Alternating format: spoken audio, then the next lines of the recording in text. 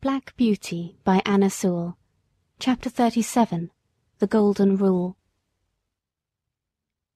2 or 3 weeks after this, as we came into the yard rather late in the evening, Polly came running across the road with the lantern. She always brought it to him, if it was not very wet. "It has all come right, Jerry. Mrs. Briggs sent her servant this afternoon to ask you to take her out tomorrow at 11 o'clock. I said, yes, I thought so, but we supposed she employed someone else now." "Well," said he, "the real fact is, Master was put out because Mr. Barker refused to come on Sundays, and he has been trying other cabs, but there's something wrong with them all. Some drive too fast, and some too slow, and the mistress says there is not one of them so nice and clean as yours, and nothing will suit her but Mr. Barker's cab again." Polly was almost out of breath, and Jerry broke out into a merry laugh. "'Twill all come right some day or night. You were right, my dear, you generally are. Run in and get the supper, and I'll have Jack's harness off and make him snug and happy in no time." After this, Mrs. Briggs wanted Jerry's cab quite as often as before, never, however, on a Sunday. But there came a day when we had Sunday work, and this was how it happened. We had all come home on the Saturday night very tired, and very glad to think that the next day would be all rest, but so it was not to be. On Sunday morning, Jerry was cleaning me in the yard, when Polly stepped up to him, looking very full of something. "What is it?" said Jerry. "Well, my dear," she said, "poor Dinah Brown has just had a letter brought to say that her mother is dangerously ill, and that she must go directly if she wishes to see her alive. The place is more than 10 miles away from here, out in the country, and she says if she takes the train she should still have 4 miles to walk.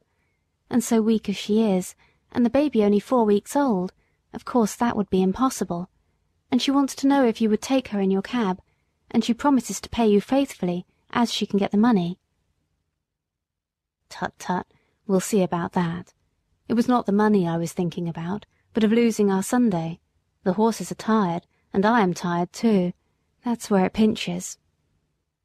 "It pinches all round, for that matter," said Polly, "for it's only half Sunday without you. But you know we should do to other people as we should like they should do to us, and I know very well what I should like if my mother was dying. And, Jerry dear, I'm sure it won't break the Sabbath, for if pulling a poor beast or donkey out of a pit would not spoil it, I'm quite sure taking poor Dinah would not do it." "Why, Polly, you are as good as the minister. And so, as I've had my Sunday morning sermon early today, you may go and tell Dinah that I'll be ready for her as the clock strikes 10. But stop, just step round to Butcher Braden's with my compliments, and ask him if he would lend me his light trap. I know he never uses it on the Sunday, and it would make a wonderful difference to the horse." Away she went, and soon returned, saying that he could have the trap and welcome. "All right," said he. "Now put me up a bit of bread and cheese, and I'll be back in the afternoon as soon as I can." "And I'll have the meat pie ready for an early tea instead of for dinner," said Polly, and away she went, while he made his preparations to the tune of "Polly's the Woman and no mistake," of which tune he was very fond. I was selected, and at 10 o'clock we started, in a light high-wheeled gig, which ran so easily that after the 4-wheeled cab it seemed like nothing. It was a fine May day, and as soon as we were out of the town, the sweet air, the smell of the fresh grass, and the soft country roads were as pleasant as they used to be in the old times, and I soon began to feel quite fresh.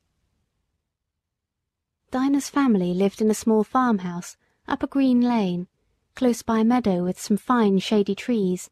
There were 2 cows feeding in it. A young man asked Jerry to bring his trap into the meadow, and he would tie me up in the cowshed. He wished he had a better stable to offer. "If your cows would not be offended," said Jerry, "there is nothing my horse would like so well as to have an hour or 2 in your beautiful meadow. He's quiet, and it would be a rare treat for him." "Do, and welcome," said the young man. "The best we have is at your service for your kindness to my sister. We shall be having some dinner in an hour, and I hope you'll come in, though with mother so ill we are all out of sorts in the house." Jerry thanked him kindly, but said as he had some dinner with him, There was nothing he should like so well as walking about in the meadow. When my harness was taken off, I did not know what I should do first, whether to eat the grass, or roll over on my back, or lie down and rest, or have a gallop across the meadow out of sheer spirits at being free, and I did all by turns. Jerry seemed to be quite as happy as I was.